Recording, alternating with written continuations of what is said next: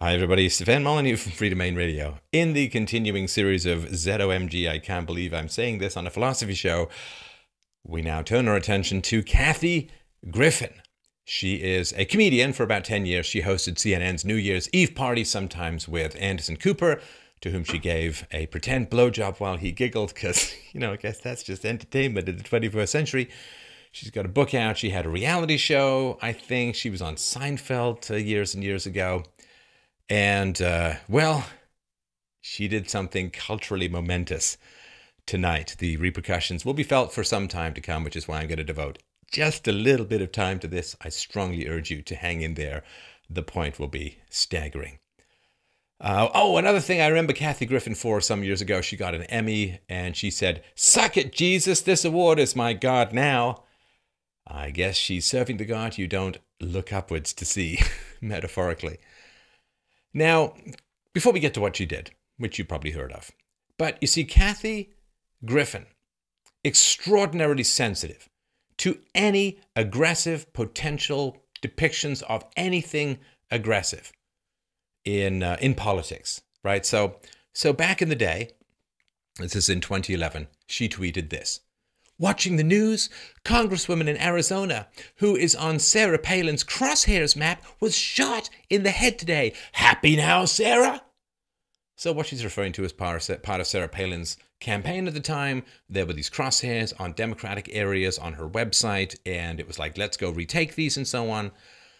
And it's a common thing. The Democrats have had those same things too. It doesn't mean go shoot people. It's just, these are our targeted areas for switching from Democrat to Republican, and so on. But you see, Kathy Griffin, so incredibly sensitive to any potential aggression in political discussion, political planning, or anything like that, just absolutely appalled. Blamed Sarah Palin, it would seem, for the woman who got shot.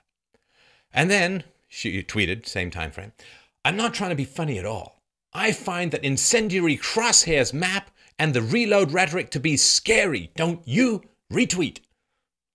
See, Kathy Griffin believes that aggressive, assertive, or violent imagery anywhere in politics leads to murder, leads to an assassination attempt.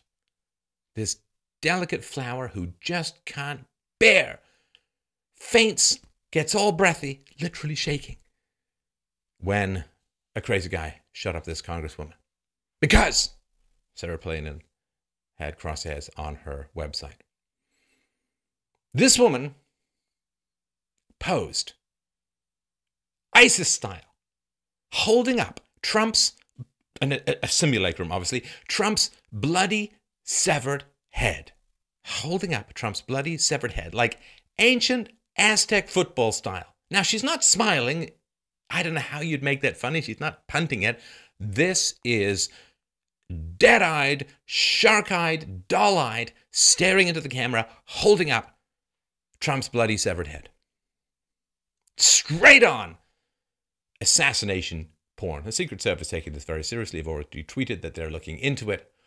Now, she's known to be a lefty. She's very pally with the Dems, pals around with Al Franken. The Democrats claim that she's helped raise the money and so on. She's 56 years old.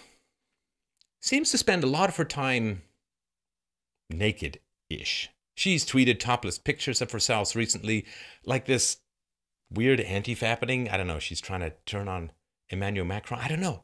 I don't understand. Now, a lot of violence against Trump has been simulated in the art world. Snoop Dogg was pretending to shoot Trump. This Trump figure was dressed up as a clown. Marilyn Manson, in a video, was beheading a Trump lookalike. But okay, Snoop Dogg and Marilyn Manson, they're not hosting CNN's New Year's Eve party. Although I guess I would actually watch that. But hey, do you remember how insanely outraged the left-wing media was when there was this rodeo clown who wore a Barack Obama Halloween mask and he was driven out of his job and everyone involved had to take sensitivity training because, you see, they're just so sensitive. Remember how outraged and upset that they were concerned that Donald Trump supporters might be violent, might be aggressive. Leftists always project whatever they're accusing you of, they're planning on doing. Now, this has gone on before, this kind of violent imagery. The German magazine, Der Spiegel, showed on the cover US President, of course, Donald Trump. He was beheading the Statue of Liberty, right? So this coarseness, this